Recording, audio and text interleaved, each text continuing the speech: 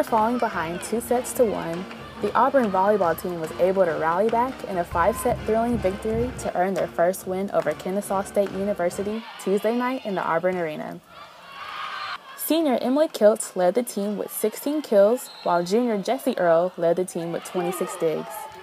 The Tigers' offense had 3 players in the match with double-digit kills. Among those players are Kiltz, McIlroy, and Jones. Also on the defense, there were 4 players with double-digit digs in the team's 79 dig performance. Among those were Earl, Stewart, Philly, and McIlroy. Head coach Rick Nod said, "We wanted to make sure we were competing all the way through. Our team learned a lot about themselves in the match and were really aggressive at the end." Auburn was able to come back aggressively and win the 4th set 28-26.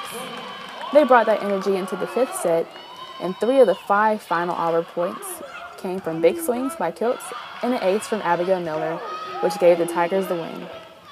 The Tigers will travel to Louisville for the Active Ankle Challenge September 2nd and 3rd.